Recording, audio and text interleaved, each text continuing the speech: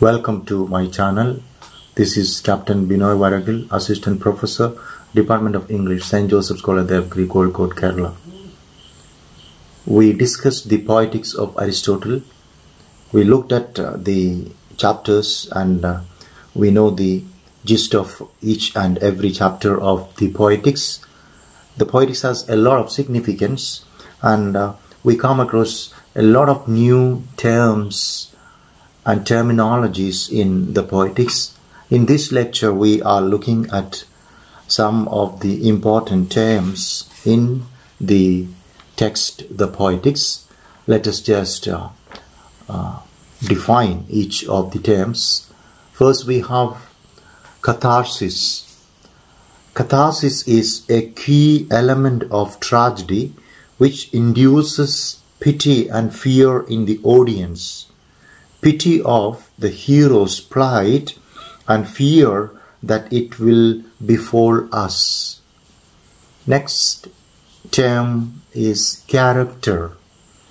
Character is one of the 6 components of tragedy that refers not to the attributes of a given person, but the person himself as a representative entity in the play.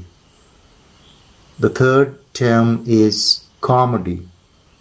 Comedy presents human beings as worse than they are in real life in order to present a different type of imitation than in a classical tragedy.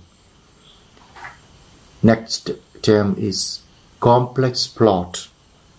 A complex plot involves a unity of action and purpose and ultimately leads to a climactic reversal and recognition. The next term is complication. Complication is the rising action of a dramatic work that extends from the beginning of the play to the climax or reversal. The next term is denouement. Denouement is the unraveling of the plot that takes place after the climax. Next we have diction.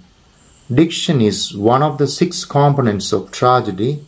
It includes how an actor delivers the lines written for him. The 8th term is drama.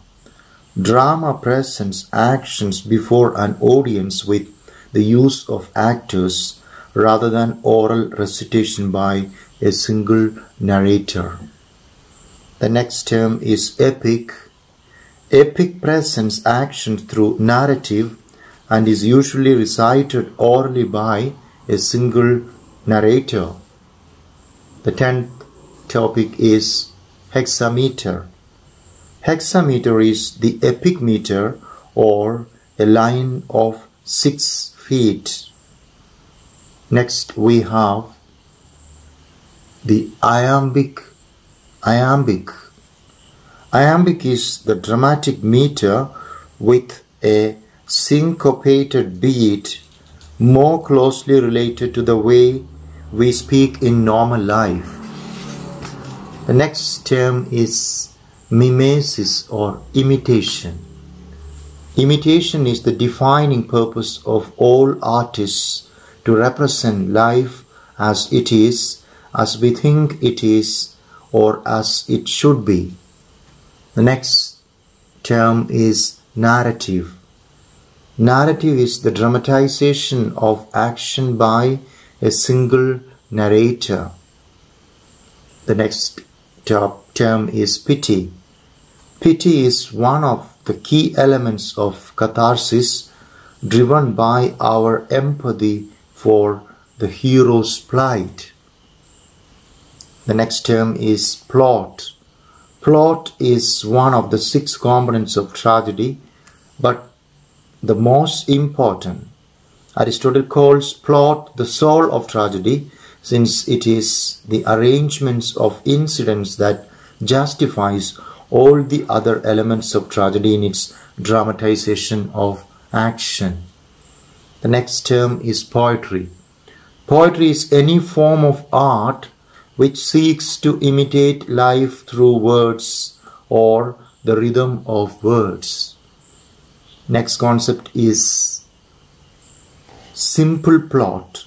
A simple plot is a plot that doesn't necessarily maintain unity, reversal, or recognition.